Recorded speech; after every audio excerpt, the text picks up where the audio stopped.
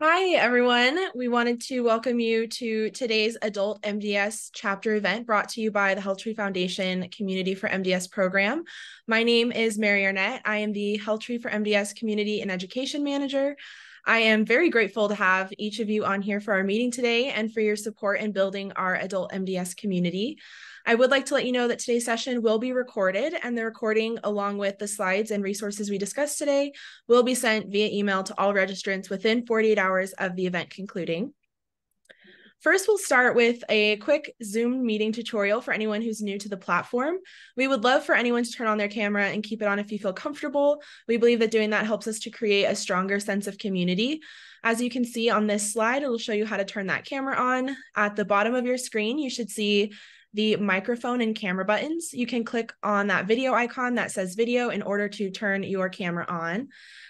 With that being said, if you are not comfortable being recorded, you are not required to keep your camera on. Your microphone should currently be off, and we'll keep that off throughout the presentation. However, during the group discussion portion at the end, you are welcome to unmute yourself if you have any questions and you'd like to ask those verbally. If you have any questions or comments for us, you can put those in the chat throughout the presentation. If you're using your mobile device or a tablet, you'll want to click on the three-dot icon that says more, and then on chat in order to access the chat box to enter those questions. And lastly, if you would prefer to verbally ask your question or make a comment directly to the speaker during the discussion time at the end, we really encourage you to do so. If you're using a laptop or a desktop computer, please click on the reactions near the bottom of your screen, and then you can click raise hand. If you're using a mobile device or a tablet, you can click on the three horizontal dots that say more, and then click on the raise hand button, and we will call on you so you can ask your question. So now we're going to go ahead and get started with today's event. First, I'd like to thank our sponsors who make events like this possible, and those sponsors are Bristol Myers Squibb and AbbVie. The topic for our event today is Anemia and MDS, what you need to know. So this month on October 25th, we get to celebrate MDS World Awareness Day. So to celebrate this year at HealthTree for MDS, we're spending the month of October focusing on educating the MDS community as well as the general community more about anemia. So we are really excited for this event to kick off our Anemia Education Month. So here is our agenda for the meeting today. I'm going to introduce our speaker, and then he will spend the next 30 minutes or so giving us his presentation. After the presentation, we are going to open it up for questions and comments. So let me take a quick moment to introduce our speaker. He has led multi-institutional research efforts in MPNs and is actively involved in both investigator-initiated and industry-sponsored early and late-phase clinical trials in myeloid neoplasms. He specializes in hematologic malignancies, including acute myeloid leukemia, myeloproliferative neoplasms, and myelodysplastic syndromes. I'm sure with his resume, you can see why we're really excited to have him on today and to present to us on anemia. So with that, I'm going to go ahead and turn this presentation over to him.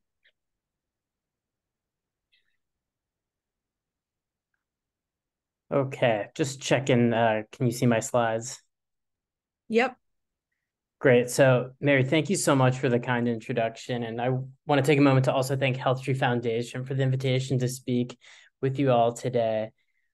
This is a really important topic, and I think one that sometimes doesn't get enough attention, but is very common in what we'll talk about, and that's anemia and MDS. And what I really want to do today is break this down to what you need to know, and also looking towards the horizon of future therapies for this complication in this disease.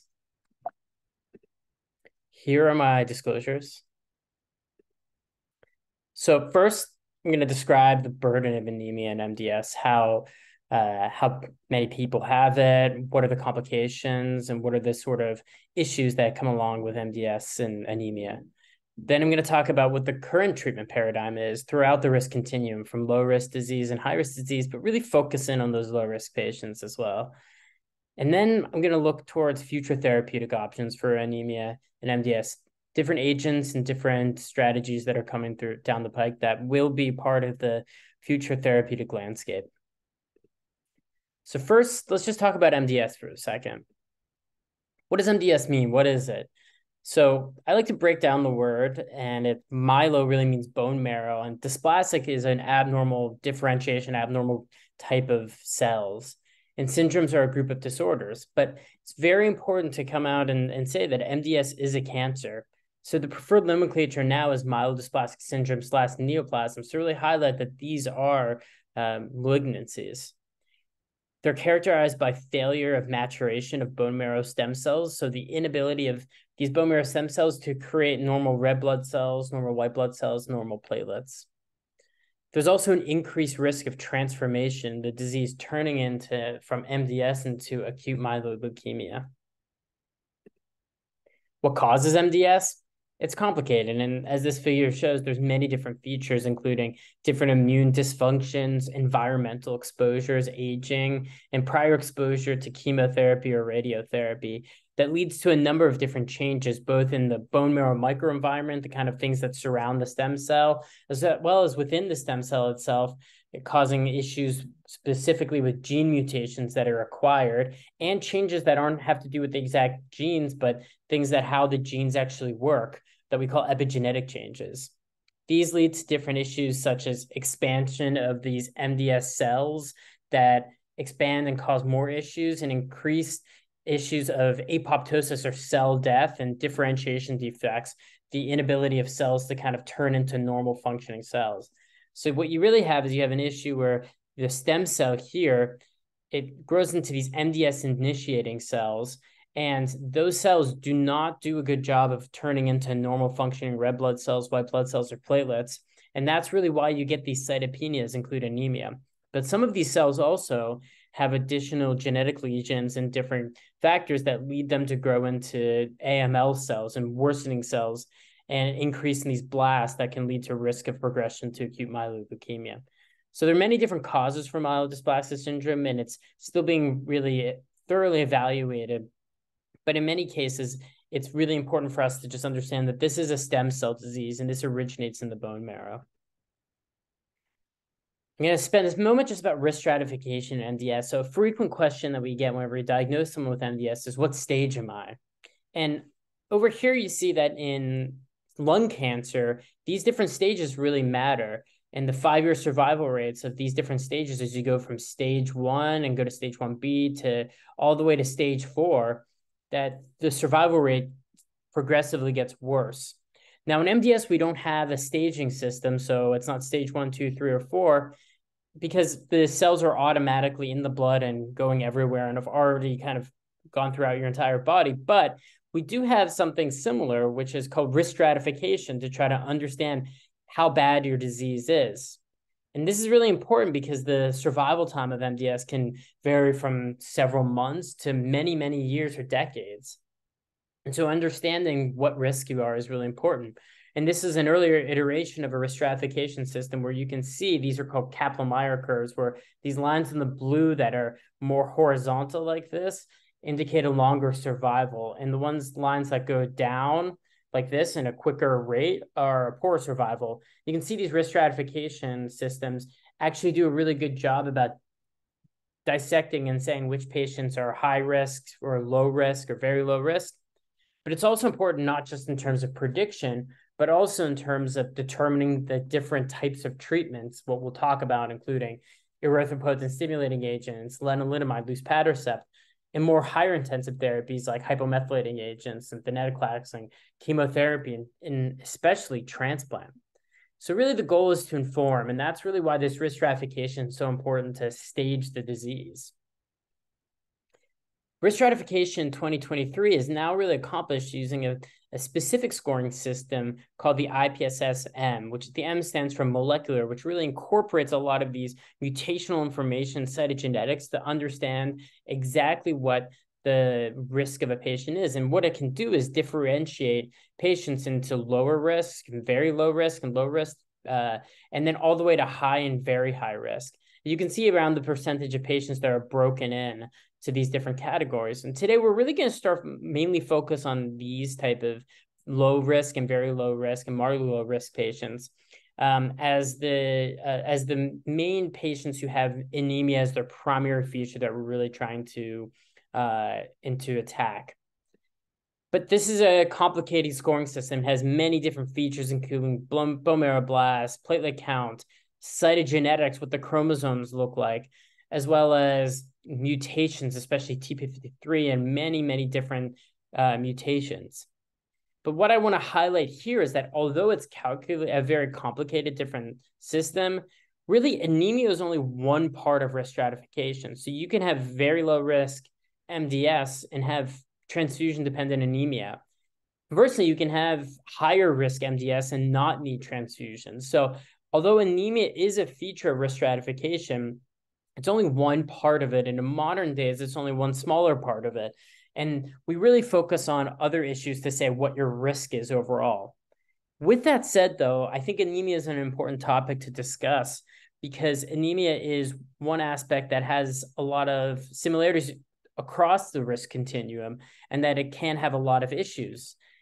And so how common is anemia? So more than 3/4 of patients will have some degree of anemia. This is a large study of MDS patients looking at a development of a risk score. And only 52% of patients will have a hemoglobin that is less than 10. So most patients have a hemoglobin that's less than 10. But significantly, 15 to 20% of patients will have a hemoglobin that's less than 8. And those patients will have significant burden anemia that requires red blood cell transfusions. Only about 1/4 of patients of MDS patients will have no evidence of anemia, and their disease will be manifested by other cytopenias like thrombocytopenia or neutropenia. What are the clinical manifestations? What do patients report about anemia? And these things include fatigue, weakness, dizziness, shortness of breath. There's also inability to exercise like they used to, or headaches and loss of appetite or weight change. And frequently we hear patients report of these cognitive impairments and really an inability to kind of think and a brain fog. So there's many different symptoms, but these are some of the more common ones. What's the problem with anemia? What's the burden of anemia? So anemia and specifically red blood cell transfusions are associated with many bad things in MDS. Mortality, more anemia is associated with worse mortality. Same with being red blood cell transfusion is associated with a shorter survival. They're also associated with hospitalization. Also, anemia is a surrogate marker for leukemia development. So anemic patients are more likely to develop leukemia in the future. Red blood cell transfusions, frequent red blood cell transfusions can also have issues as well. And these include complications from iron overload. Red blood cell units have a lot of iron in them, and they can cause issues where the iron deposits in your body, such as your heart, liver, and endocrine glands, causing issues with heart dysfunction, hepatic dysfunction, liver dysfunction, or diabetes. There's also a financial burden to transfusions and red blood cell and anemia in general, where more days are missed from work and there's more time that's needed in an infusion suite to get red blood cell transfusions and the travel associated with it. And I think that's something that we as providers sometimes under-recognize as the financial burden from a patient standpoint, that being anemic and requiring transfusions can really be a negative detriment to your overall quality of life. I will mention that there are subtypes of MDS that are specifically associated with anemia that I want to mention right now because I'm going to mention it a few times in this talk, and I want everyone to be oriented what they're about. And the first one is deletion 5q or 5q minus MDS. This encompasses about 10 to 15% of MDS patients and is really characterized by a more indolent course in the sense that there's lower rates of progression to acute myeloid leukemia, but also severe anemia. This right here is a karyotype, and we see all of your different chromosomes here, all 46 chromosomes, all 23 pairs. And in the 5th chromosome, there's a loss of one of the long arm of one of the chromosomes. And this is really what defines 5q minus. The other type of MDS that I want to call attention to is MDS with ring sideroblasts. And this is really a pathologic feature under the bone marrow biopsy that special staining. So you can see these depositions of iron in a ring around some of these developing red blood cells. They're characterized by a high prevalence of a mutation in SF3B1, and again, a more indolent course, but anemia is a really common feature. So while I'm calling out these subtypes early on is that both of these have therapeutic implications, which we're going to get to in the next section. So now I'm going to talk through what the current treatment paradigm is for anemia and MDS. Where are we right now? Some general principles that I want to talk about first include treatment is primarily driven by symptoms. There's no data to suggest preemptive treatment improves outcomes in MDS. And the ways we really measure the burden of anemia is based on symptoms. There are people who have low symptom burden with moderate or severe anemia, and people who have severe symptom burden with more mild anemia. So that's an important feature to really understand. Treatment is generally not dictated by subtype, with the notable exception that includes deletion 5q minus MDS and MDS with ring sideroblasts. Treatment can be dictated by certain laboratory values, including erythropoietin level and other counts being low, as well as the overall risk. So someone who is high risk and has anemia is often treated different than someone who's low risk and has isolated anemia. In general, though, red blood cell transfusions may be required if the hemoglobin gets less than 8, and especially less than 7. So what is the first step that we really do when we're trying to address anemia and MDS, is we measure a level called erythropoietin, or EPO. EPO is a hormone that's made in the kidneys in response to anemia. And if you have a high EPO level, it stimulates the bone marrow to correct that anemia. We do have drugs that are exogenous or treats EPO that has been manufactured, and we can inject that can increase the amount of EPO and, again, stimulate the bone marrow to correct that anemia.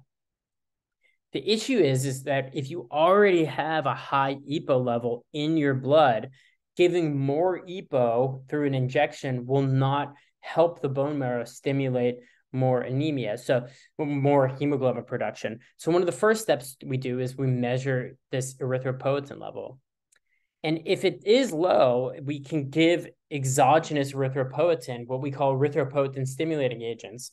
And this is another one of those Kaplan-Meier curves. And in the black here is this is from a randomized trial of placebo versus erythropoietin in patients who were transfusion dependent with MDS. And what you see is that there is a significant improvement here in the time to the first red blood cell transfusion in patients who are treated with erythropoietin versus placebo. So it is effective in delaying the time until you need your first red blood cell transfusion if you're anemic. But there is prediction models that we have developed to try to understand which patients are going to be the ones who are going to respond to exogenous erythropoietin. And this is one such model that's summarized here. We have a serum erythropoietin level that's less than 100. That really predicts someone who is going to respond to erythropoietin because their own body's making of erythropoietin is already low enough that giving more may actually stimulate the red blood cells to develop and you have improvement in your anemia. But if you're over 5, that is a negative factor that really suggests that you will not have a good response. Transfusions as well, if you are heavily transfusion, if you have a lot of transfusions, then that is a sign that it is less likely that you're going to respond to erythropoietin. So if you look at low-risk MDS and you tally up these scores, a score that's greater than 1 suggests about 70% of people will respond to erythropoietin, which is pretty good. But if the sum of the score is less than 1, is a -1, then you're probably going to have a poor response. And I'll note that because greater than 500 is -3 points, that no matter what the other score is for red blood cell transfusion, that already predicts someone who's going to be a very poor responder. So this helps us determine people who may respond to erythropoietin and who may not. What are some options for these erythropoietin stimulating agents?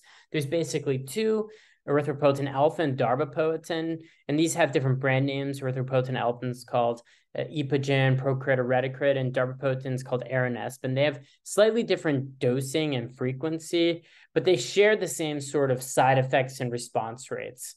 So side effects of these medications include exacerbations of hypertension. So if you have high blood pressure already, this could exacerbate it. And there's also concern in that if you bring up the hemoglobin too high, it's going to increase your risk for having a blood clot. This has been shown in other diseases where we use these drugs, but it hasn't really been as validated in MDS, although we try not to bring up the hemoglobin too high with these medications. You need at least about 4 months of treatment before you can really say this agent did not work for you. And so it is important that even after a few months or weeks of trying, it may take longer for a response to be garnered. And the response rates, which is really a hemoglobin of 10 to 12 or hemoglobin of rise of greater than 1.5 or reduced transfusion requirements, happens in about 45 to 73% of patients. Although, as I shared in the previous slide, that we can predict that number a little bit better based on the baseline erythropoietin level and the amount of transfusions. And importantly, there has not been shown to be a difference between erythropoietin alpha and darbepoetin. How about lenalidomide? This is another drug that we use frequently to try to improve anemia, and it has many complicated mechanisms of actions, which we are still trying to understand. But what it really does is it really attacks those malignant stem cells that cause MDS, and it also causes some changes in the immune system to try to improve the cytopenias by reducing these things called inflammatory cytokines, which prevent the bone marrow from making red blood cells, and also helps the immune system find the MDS cells and attack them. So it does many different things here, but it really works in many different ways to try to improve anemia in MDS patients. So lenalidomide has been tested in a number of different studies, and this is a phase 2 study that was done in the 2000s that looked at patients who were given lenalidomide with low-risk MDS. And what they really found is that erythroid responses or transfusion responses were found in about 56% of patients, which is pretty good. But the real response that you got, especially in terms of chromosomal abnormalities, was really associated with the deletion in 5q. Other features and other cytogenetic abnormalities did not really get as many improvements in their cytogenetics and were not as effective. There are side effects with these medications. They do cause lower white blood cell count and can cause lower platelet count as well, too. And this happens in not an insignificant number of patients. So it's very important to monitor the blood counts while giving this drug. It has also been tested specifically in those 5q minus patients in different dosing regimens, including a continuous dosing or 21-day dosing. And again, what was shown here is significant improvements in the amount of transfusion independence. So about 2/3 of patients became transfusion independent, and another about 10% of patients had a greater than 50% increase in the number of transfusions. It can take some time to respond, with an average or median time to response of about 4.6 weeks. But the improvement in the hemoglobin level is really remarkable, with about a median improvement of 5.4 grams per deciliter, which is quite great. It also significantly reduced the time to the first transfusion in these patients, where this actually was not even reached after a long-term follow-up. So what this data shows us is that lenalidomide is really the treatment of choice for patients with 5q minus MDS. How about lenalidomide if you don't have a 5q minus? This has also been tested in a randomized controlled trial, showing significant improvements in the type of patients who do get, in many patients who do not have a 5q minus, who do get improvements in red blood cell transfusion for greater than 8 weeks, and about a quarter of patients. This wasn't entirely long-lived, as many patients didn't enjoy a freedom from transfusion for even a year. But I will say that it's very easy to kind of predict if you will respond to this. And patients who have a high erythropoietin level are much less likely to respond than patients who have a low erythropoietin level. And if you've had a prior erythropoietin use and you have a low erythropoietin level, you're more likely to respond than patients who have a high erythropoietin level and have a high prior erythropoietin stimulating agent use. So it can also be used in patients who don't have a 5q minus. How about luspatercept, ribosol? And this is a drug that works in many different ways, but it really traps up these things called TGF-beta molecules and ligands and traps them up. And what it does is it causes inhibition of SMAD signaling and leads to differentiation of different pathways that lead to erythroid development, so red blood cell development. So it takes these younger red blood cells and allows them to grow up into more adult and functional red blood cells. This has been a really interesting kind of concept to kind of convince the bone marrow through these different modulation of TGF-beta to try to develop more red blood cells. So it has been tried in a phase 2 study, which I'm showing you the results of here. And what I'll show is that, it really did improve transfusion rates in a significant number of patients. And these are two different measures of how you measure transfusion independence and erythroid response rates. But it is more effective in patients who have a lower transfusion burden than higher transfusion burden. It didn't seem to matter if you've had a prior erythropoietin stimulating agent use. But one thing that really came out of here, though, is that patients who had ring sideroblasts seemed to respond significantly better than patients who didn't have ring sideroblasts, where depending on how you define a erythroid response, almost double or 50% more patients had erythroid response and had a red blood cell transfusion independence response if you had had a ring sideroblast. In addition, I told you earlier that ring sideroblast often occurs at the same time with a mutation in a gene called SF3B1. And here also, if you had an SF3B1 mutation, you also had a significantly higher chance of responding. So this led to the development of a randomized control trial that included patients with those two features who either had ring sideroblast or ring sideroblast with an SF3B1 mutation and had lower intermediate risk. And importantly, these patients all had been treated with an erythropoietin stimulating agent or were going to be ineligible, and they were transfusion dependent. They were randomized 2-to-1 to either this drug luspatercept, which is an injection every 3 weeks, or placebo. And the dose was up titrated all the way to 1.75 milligrams per kilogram every 3 weeks. Here are the results of the clinical trial, and this shows that there's significantly number of patients who had responses with luspatercept versus placebo, especially responses with transfusion dependence for 8 weeks or 12 weeks, and as well as mono for 16 weeks. And this is significantly more than the number of people who had responses with just a sugar injection with placebo. So luspatercept seems to be very effective in this population with ring sideroblast or SF3B1 mutation. I'm going to just briefly touch on immunosuppressive therapy. And these are drugs that try to suppress the immune system. The theory is that in certain type of features, such as patients who have a PNH clone or certain T-cell clones, that those features of the immune system are causing an autoimmune issue that is suppressing the ability to make red blood cells. And so this looked at some improvements in about 30% of patients who had treatment with ATG or cyclosporin or other types of immunosuppressive therapies. And this worked especially well in this type of MDS where you have low blood bone marrow cellularity. So the amount of cells in your bone marrow is very low, and a special subtype this seemed to be particularly active in. So where we are so far is that we've talked about if your erythropoietin level is less than 500, we're going to talk about an erythropoietin stimulating agent. If you're have a 5Q minus, then we're going to talk about lenalidomide as a treatment of choice. If you have ring sideroblast or SF3B1, we'll talk about luspatercept. And if you have a PNH or hypoplastic or low bone marrow blood cells, we'll talk about immunosuppressive therapy. What about hypomethylating agents? And these are agents that are frequently given in higher risk MDS that can really create improved response rates in higher risk MDS. And how they work is through a number of different mechanisms. They look very similar to a part of the DNA called cytidine, and they can incorporate into the DNA.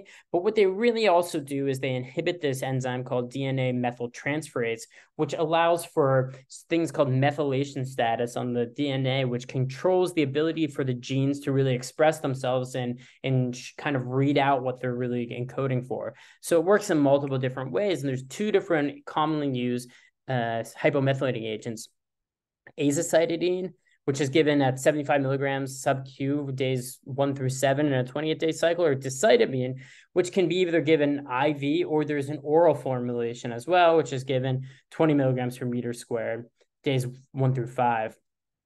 Both are standard of care in higher risk MDS as well as in AML, and can be combined with other agents as well. So how does HMA therapy work for improving hemoglobin? And this was a really interesting study that randomized patients to one of these two regimens, but for a shorter duration, for only 3 days instead of either 7 days with azacitidine or 5 days with decitabine. And what I'm showing you here, though, I think is the most important feature for the relevance of this talk, was if you are transfusion independent at baseline, it does cause some transfusion dependency in about 10% of patients, whether you're getting decitabine or azacitidine. But what's really important here is if you're transfusion dependent at baseline, if you already require red blood cell transfusions, at the end of the study, about 2/3 of people ended up being transfusion independent. So HMA therapy is a really good option for people who need to rehabilitate their bone marrow, especially in higher risk disease, but also can be given in shorter courses in low risk MDS as well. So this is where we're at overall with the overall treatment algorithm. If you're anemia and you have a deletion of 5q minus, we really measure your erythropoietin level. If it's low, we'll give erythropoietin stimulating agent, sometimes another agent. But if that doesn't work, then we really think about giving lenalidomide. And if that doesn't work, then we're kind of on to other therapies. If you don't have a 5q minus and you have a low erythropoietin level, again, we'll give erythropoietin stimulating agent. But if that doesn't work, then we look if you have a hypoplastic, a low bone marrow cellularity type, and we'll talk about giving immunosuppressive therapy. And if you have a ring sideroblast or an SF3B1 mutation, we'll talk about luspatercept. In either of these scenarios, if that doesn't work, then we look on to other therapies like hypomethylating agents or lenalidomide if you didn't get it in the 5q minus round, as well as other targeted therapies in clinical trial and even stem cell transplant. So the first summary of this part is anemia is common in MDS and frequently leads to many symptoms and complications and the need for red blood cell transfusion. Really determining the EPO level is the first step. And this helps us predict who's going to respond to erythropoietin stimulating agent and who will not. Lenalidomide is really effective in MDS with 5q minus, but also can be given after erythropoietin stimulating agent failure. And luspatercept is active in the setting of ring sideroblast or an SF3B1 mutation. HMA therapy can be given as last resort or in patients who have higher risk disease, especially those with multiple cytopenias. So now I'm going to look towards the horizon and talk about future therapeutic considerations that are already starting to work their way into our treatment algorithm. And the first is about luspatercept. So we had discussed before that luspatercept was really tested primarily in patients who had already failed an erythropoietin stimulating agent or were not eligible for erythropoietin stimulating agent. So this is the COMMAND study that really asked the question, instead of waiting until failure and only in patients who aren't going to respond to erythropoietin stimulating agent, what if you gave luspatercept before erythropoietin stimulating agent? So it took low-risk MDS patients who had a bone marrow blast that was less than 5%, didn't have a 5q minus, they had never received an erythropoietin stimulating agent, and they were transfusion dependent. And it randomized patients 1-to-1 to either luspatercept or giving them that erythropoietin stimulating agent. And the results were really surprising and I think really impressive, where there was a significant improvement in the red blood cell transfusion independence for at least 12 weeks when you gave luspatercept first instead of erythropoietin first. There's also a significant improvement in 24-week red blood cell transfusion independence and hematological improvement by erythroid whenever you gave luspatercept first. So luspatercept first, even in the situations where we just said erythropoietin stimulating agent should be given, that seems to be more effective than giving erythropoietin stimulating agent. There were specific subtypes of MDS that seemed to be even better. So it didn't really matter if you had a high transfusion burden or if you had a low. But remember before that, if you had ring sideroblasts in the prior studies, we noticed those patients responded best to luspatercept. But here, the ring sideroblasts again seemed to outperform erythropoietin stimulating agent in patients who had a ring sideroblast, but we didn't see that same effect in patients who didn't have a ring sideroblast. It didn't really matter what your baseline erythropoietin level, but again, it seemed like patients who had an SF3B1 mutation had a significant improvement, and the chance that they would respond, that luspatercept would be better than erythropoietin stimulating agent. So luspatercept is now approved actually for treatment of anemia in patients with lower risk MDS who may require transfusion even before charting trying erythropoietin stimulating agents. So nowadays, in the modern treatment now, we give luspatercept first, even in patients who have erythropoietin stimulating agents, haven't experienced those before, even if they're eligible for it. Although I will note that there are certain subsets where it's more equivocal, as I mentioned before. If you lack a ring sideroblast, if you lack an SF3B1 mutation, there may be still a reason to give ESA, but this still remains to be worked out.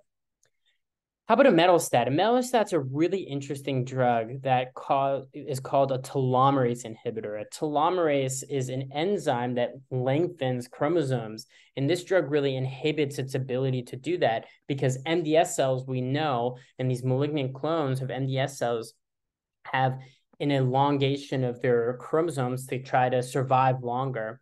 And it really leads to cell death in these MDS clones, and because of cell death of the MDS clones, allowing for normal blood cell development to occur. So this has been evaluated in a phase 3 study called the eMERGE study that took patients with lower intermediate risk MDS who had already been experienced to erythropoietin stimulating agent, or they're not eligible because of a high EPO level and they're red blood cell transfusion dependent. And it randomized patients 2-to-1 to this drug imetelstat, which is given every 4 weeks as an infusion or placebo, and really looked at the primary endpoint was red blood cell transfusion independence for 8 weeks. And again, the results, which have only been presented in abstract form so far, were really impressive, where there's a significant improvement in the number of patients who had red blood cell transfusion independence for 8 weeks, 16 weeks, 24 weeks, and even 1 year in patients who were treated with imetelstat versus patients who were treated with placebo. So this drug really seems to rescue in failure of erythropoietin stimulating agent therapy. And importantly, though, I find this is a study this is an analysis that looks at which patients responded better. And in contrast to the prior plot I showed you, it doesn't seem to matter too much if you are ring sideroblast positive or negative, if you had prior transfusion burden or not, or what your erythropoietin stimulating agent burden was, that across all of those different subtypes, you had a significant improvement in the people who of imetelstat over placebo. So this drug is really poised to potentially change the game in terms of treatment across the different risk spectrum. Not all drugs that go into clinical development are successes, and this is roxadustat, which is a drug that is really interesting, and it binds a drug called HIF-1 alpha and leads to its degradation, which is supposed to improve erythropoietin levels and red blood cell production. But this drug did not work in a phase 3 MDS study. How about iron overload? I mentioned this earlier, that not only does iron cause issues because it can cause different organ dysfunction, but it also can cause issues within the bone marrow as well, where it can change the bone marrow environment and prevent the bone marrow from actually being able to produce red blood cells. So too much iron tells the bone marrow, I need to stop making red blood cells. So there's been efforts to try things called iron chelation therapies, which can try to remove the excess iron from your body. And it really was successful in this 3-year event-free survival. But what I will note is that the improvements in red blood cell transfusion versus placebo were not significantly better. So just by itself, I don't think it's a real reason to do iron chelation therapy, although there is an argument to be made in certain patients with a heavy iron overload and heavy transfusion burden to consider iron chelation therapy. There's also many other drugs that are on the horizon which have preliminary evidence or are being tested in other higher risk MDS as well. And these look at targeting inflammation in MDS. And MDS is a very inflammatory disease, and trying to understand how you can quelch the immune system is something that there are many different targets and different drugs that are currently in development and being tested in MDS to see if this can be part of the future therapeutic paradigm of MDS. So the second summary and the final summary is that luspatercept is now FDA approved for erythropoietin stimulating naive, low risk, and intermediate risk MDS with anemia. And imetelstat is a telomerase inhibitor, which is the new treatment and can be beneficial in low risk MDS patients across different subtypes. Iron chelation therapy, you can consider it in select patients who have a high iron level, who have a very heavy transfusion the burden. And novel therapies, novel treatments that target inflammation in MDS may offer a significant benefit in anemic MDS patients in the future. So with that, I'll say thank you. And I provided my contact information here. And I really do encourage all the patients and loved ones watching today to reach out to me with any questions or anything. I always try to make myself as available as possible to the entire patient community. And again, I want to thank you all for your attention and be happy to take any questions. Wow, thank you so much for this whole presentation. That was incredibly informative. I feel like I learned a lot. And we do already have some questions in. So we got a question from a patient in Australia who's not able to be on the call today, but is excited to watch the recording. And they want to know what type of vitamins or supplements are out there, if there are any, that help with anemia. Yeah, this is a really common question that we get. And, I wish there were vitamins that would really improve anemia in a significant way. The most common and obvious one is iron, which is a fundamental building block for red blood cells. So you would think more iron in your body, better ability for your body to make red blood cells. Unfortunately, because of the burden of red blood cell transfusions, because of some of the mechanisms that cause MDS, it's not a problem with not having enough building blocks. So you can think about it more as the machine that is putting together red blood cells isn't working well. So even trying to input more vitamins or iron into the system isn't going to help that situation. So in terms of vitamins, we don't typically recommend any specific vitamins, and unless there's an otherwise noted vitamin deficiency. But we do encourage patients to speak with our nutritionist in order to understand a healthy diet and ways to improve their well-being with food. And that sometimes does occasionally incorporate supplements as well. Thank you. We also had a question come in earlier in your presentation about iron overload, which you ended up touching on there at the end. But part of their question was just how common is iron overload after blood transfusions? Yeah, it can be very common, but it becomes more common with the higher burden of red blood cell transfusions. So frequently we think this is typically a problem when you receive 20 or 25 red blood cell transfusions in your life. And it is something that is relatively simple to measure. There's a laboratory called ferritin, which is a measure of your iron stores. And if that is elevated, especially above 1,000 or so, that it can be suggestive of iron overload. So as the amount of red blood cell transfusion someone requires goes up, that is iron chelation therapy, and something to try to get rid of some of the iron is something we discuss. So just as a reminder for anyone else who wants to ask questions, we've got a couple more coming in. If you want to type those in the chat, you're welcome to add them there. Or if you'd like to ask your question verbally, you can raise your hand and we can call on you to answer your question. So we have another question from Michelle. She said, what type of questions should I be asking my doctor to help us decide how to treat anemia? That's an excellent question. I think that it is important for a discussion with your doctor to include not only what options are available in terms of things like red blood cells, but also really asking those questions about what about erythropoietin stimulating agents? What about luspatercept? What about lenalidomide? And what subtype of MDS do I have? I think it's really important because we often discuss MDS and many diseases as one large disease, but there's many different subtypes of MDS. And I've met many patients with MDS, and I've never met two patients who have the same MDS.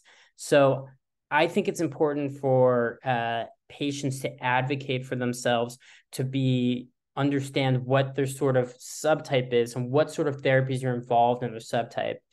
I think one thing to take away from the presentation today is that there are certain therapies that work better in certain subtypes of MDS.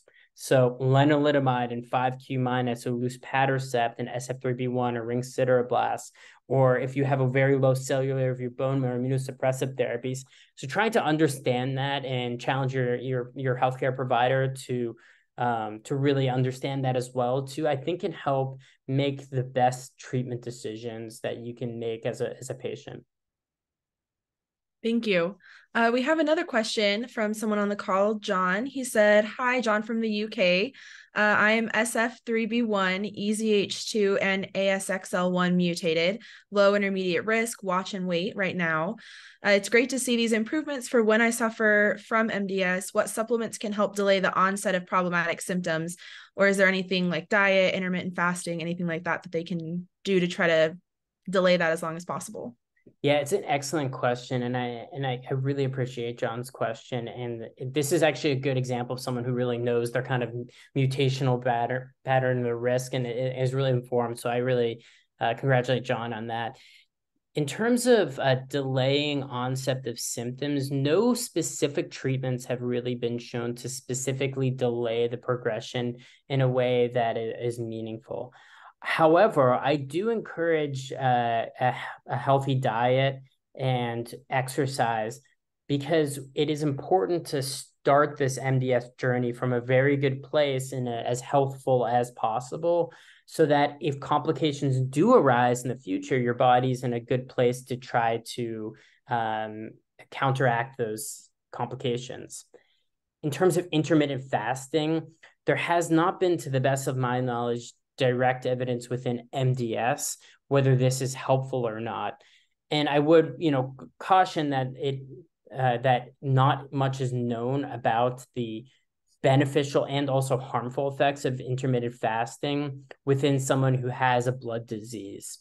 With that said, though, I personally recommend for my patients to do what makes them feel best. And some of my patients do report that certain diets or intermittent fasting has helped them feel more energetic and feel better. And if that's the case, I encourage that, absolutely. But I wouldn't make yourself miserable by skipping, breakfast and lunch every day, with the understanding that we don't know yet, and it's not established if that would do anything in terms of delaying progression of the disease. Hi, John here, just to join in. Yeah. In fact, I'm really enjoying, I mean, it sounds sad almost, but I quite enjoy the challenge. And actually, it's honestly, once you get in the swing of, I'm doing 16/8 fasting. So basically, I make sure I finish by 7:30 at night, and I don't eat till 11:30, 12 the next day.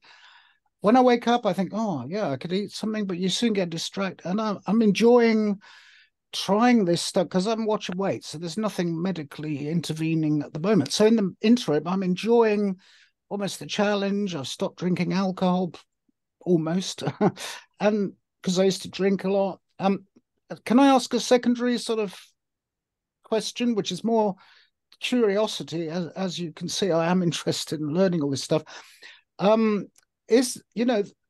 Do you, and I'm sorry I couldn't join you at the beginning, so you may have touched on this. I guess everyone, and I'm quite new to this, it's only 6 months ago, and you have that why me thing. And I've got kind of, I'm old, so I've got a rich history of what I call personal epidemiology, using creosote, working in a gas station when I was a teenager, smoking probably as one very good reason for 30 years. I stopped, 20 years ago. Those sort of things, it feels like, well, I'm a statistic, I know, but I'd love to feed somewhere my stupid life, who knows, a sunscreen. I mean, now that's another thing that, benzene, we have an oil-fired heat furnace, as you would call it, which actually had a leak in it for years. These are all kind of, I wonder if that was me. Now, I know you shouldn't personalize it that much, but I'd love to share, hey, this is me. And then if you had like 100, 200 people like me, there could be some really good understanding of what the triggers were.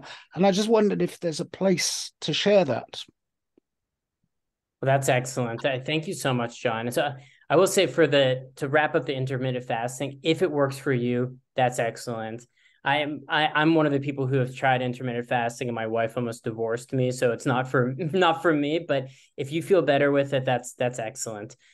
Regarding your question about environmental triggers for MDS, this is a really important and a really interesting area of research that is ongoing. Now, there are certain known risk factors for MDS, and one of them that you mentioned is benzene exposure, but then even more commonly is chemotherapy and radiation and tobacco smoking as well.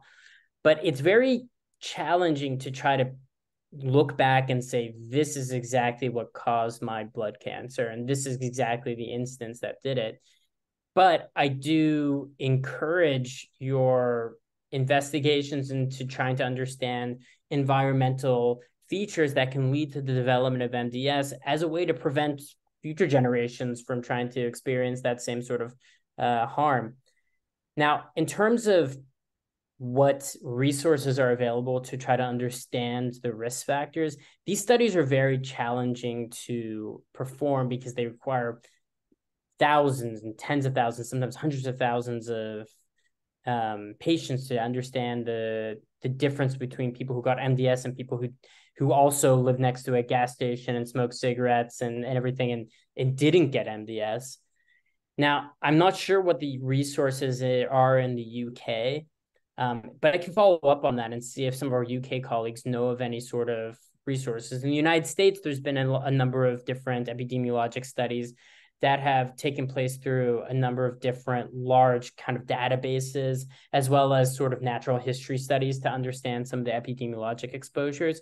But I will say that it's probably a very understudied aspect of MDS and something that deserves a lot more attention, thanks to, and I hope in the future, thanks to people like John here, that will be increased attention towards the environmental exposures that lead to the development of MDS.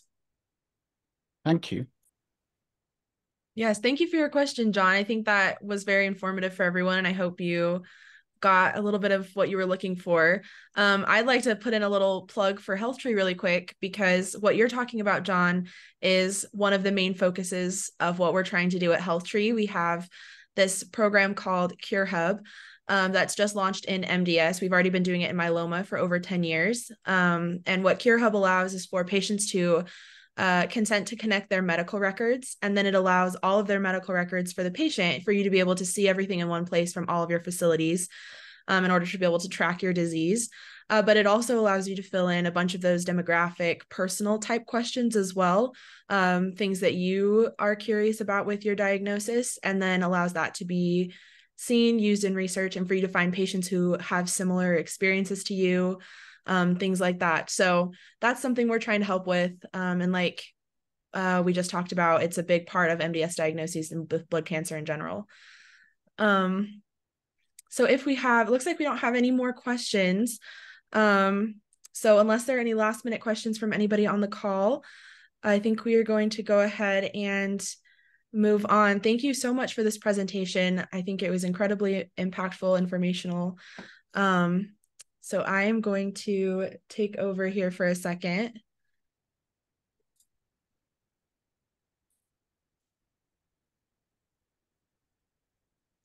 So now that we just wrapped up our discussion portion of the event, which I think was a great success today, I'd like to take a second to mention our next events that are going to be coming up here in the month of October.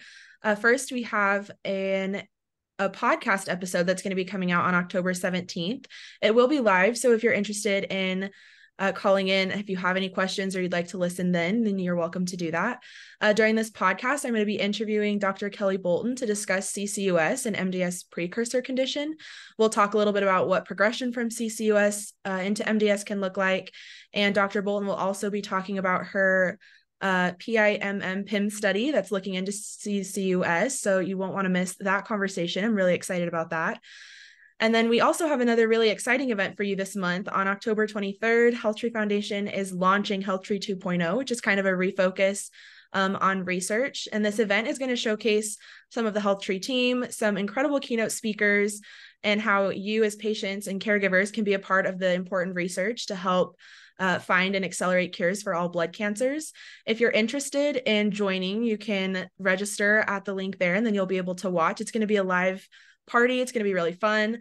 If you're interested in hosting a watch party for this event, we want to help encourage that. So if you want to have friends and family come over, watch the live recording or watch the live broadcast, you can reach out to me at mary@healthtree.org, and we will send you a little party kit with some party decorations and some little favors to help you kind of outfit your party. We're really excited about this event and hope you'll consider tuning in and celebrating with us.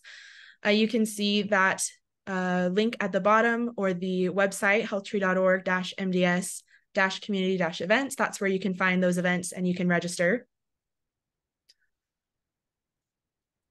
And then finally, we want to take a moment to thank our HealthTree sponsors again, without whom this event would not have been possible, and that is Bristol Myers Squibb and AbbVie.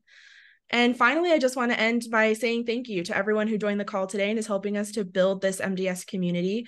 I really appreciate all of you, and I hope each of you have a great rest of your day, and hope to see you again on our future events soon. Please do not hesitate to reach out to me. I put my email there on the screen. You can reach out if you have any questions about HealthTree, upcoming events, MDS, anything like that. So I just thank you, and I hope everyone has a great rest of your day.